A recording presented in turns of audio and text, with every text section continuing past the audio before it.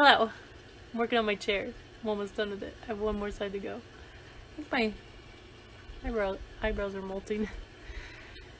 So, oh, I could smell a whiff of my reincarnated stuff today. I never thought I'd be excited about that. I don't want to say poop because I don't want to upset anybody. But yesterday I ate candy for like the first time in years. I try not to eat candy because it's not, you know, it's not good for us and stuff. And I ate probably 50.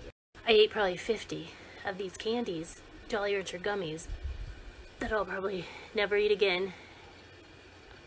I mean, it's the only thing I can taste right now.